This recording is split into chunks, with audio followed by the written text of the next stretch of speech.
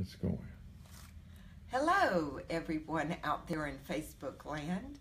Welcome to episode 4 of Helpmeets for Heroes, or Radical Wives for Radical Men. Today we are going to be talking about Valentine's sex, because tomorrow is Valentine's Day.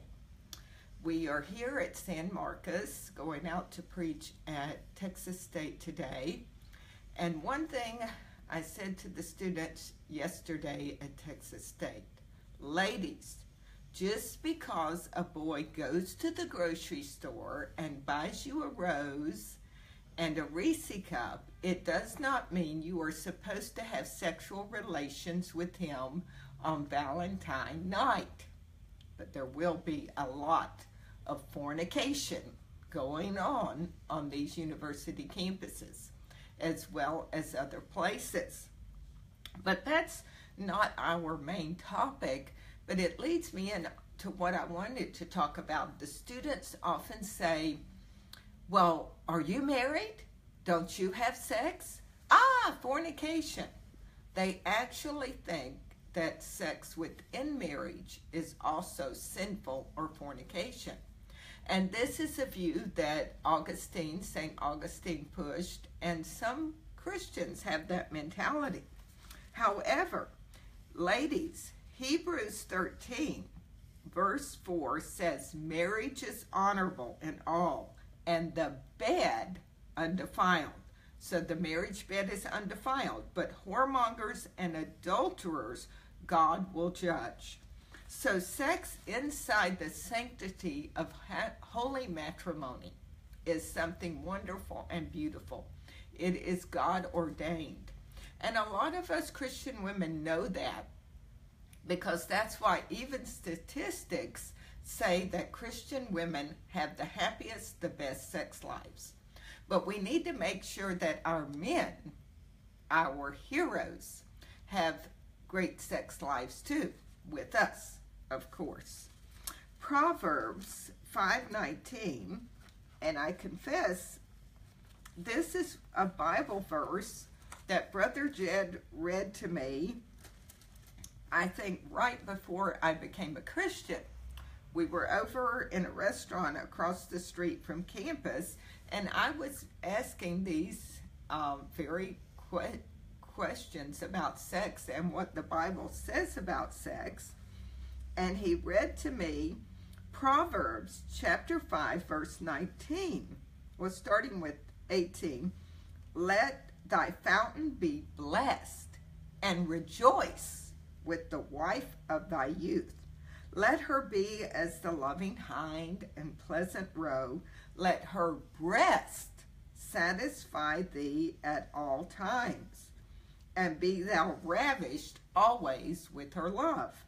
And Brother Jed was sharing with me, I was a wicked, selfish college student at the time, how sex is meant to be a beautiful thing inside marriage.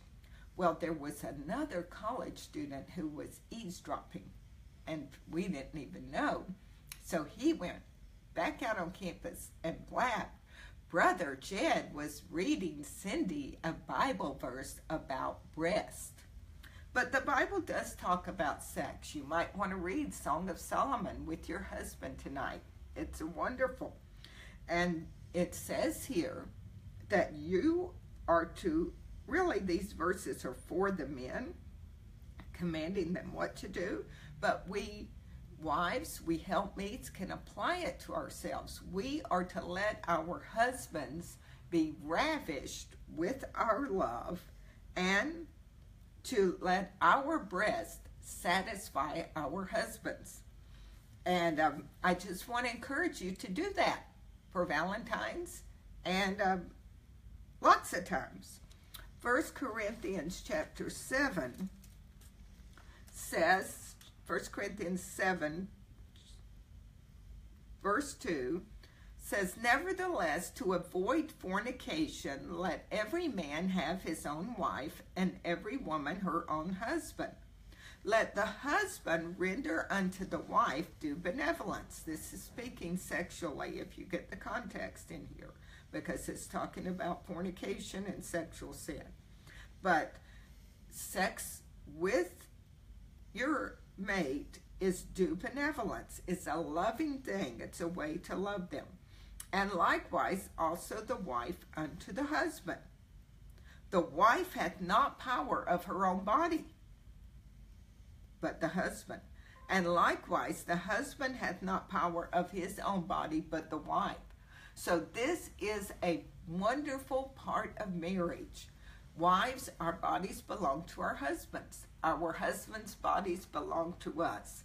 And so I want to encourage you all, have sex with your hero tonight or tomorrow night. Have a wonderful Valentine.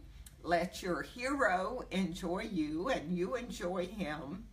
And just always remember, marriage is honorable and the marriage bed undefiled. Let your breast satisfy your husband at all time, and let him be ravished with your love. Happy Valentine's Day.